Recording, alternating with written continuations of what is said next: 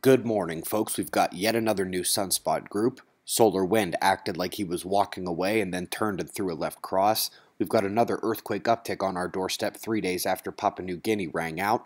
We're also going to be taking a look at a planetary nebula, a supernova, new NASA animations, a paper on the sun and storms, and at the end, we'll discuss a job opportunity for programmers.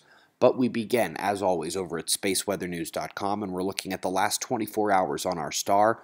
Just as sunspots crown the Earth-facing coronal hole, another opening appears darkly at the incoming eastern limb over to the left with yet another sunspot group above it.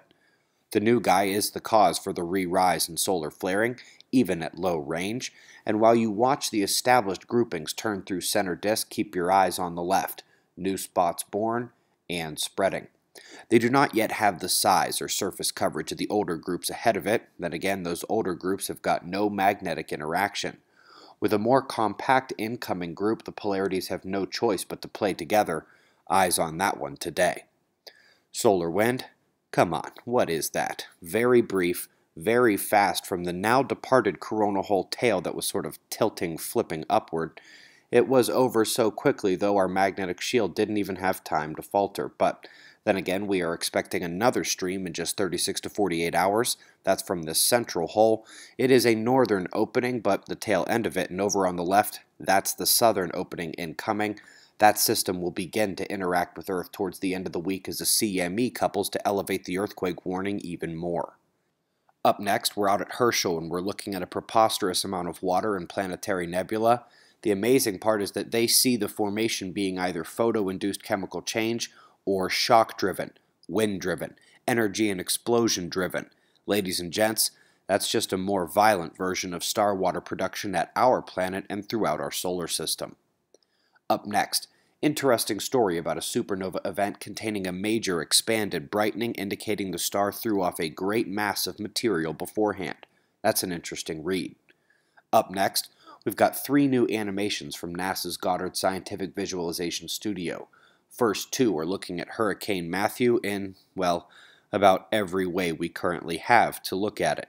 Fantastic sequence there, and also a peek in at the multiple systems that teamed up to throw an atmospheric river at the U.S. West Coast. One after another. A cautious but excellently written paper is out about storminess. How does it change over time, and is there a match with the solar cycle?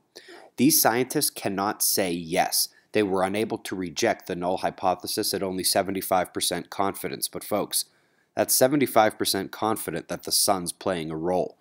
Remember, the solar cycle starts in the depths of the minimum, peaks in the middle at solar max, and then drops back down to solar minimum at the end. Folks, that's the storminess chart, not a sunspot chart.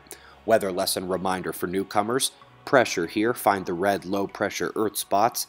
Those take the mass of precipitable water near the tropics and pulls it away from there, transforming it into cloud vapor and the inclement weather as the material funnels into the low.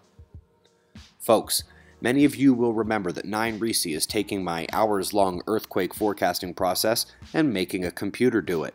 They're also working on improvements to the disaster prediction app and a space weather integration tool. However, they need your help, and so do I. Head over to 9risi.com/opportunities for an unusual but once-in-a-lifetime chance. Fair warning, though, our weekly meetings are only half serious. The rest is pretty fun. I mentioned Star Water a bit ago. If you don't know, it's our #1 series over at suspiciousobservers.org, and as of this year, it is a free page, suspiciousobservers.org/starwater. Check out your other free resources as well. We've got pressure and radar forecast here, followed by shots of our star to close. It's 4:25 a.m. in the new Valley of the Sun. Eyes open, no fear. Be safe, everyone.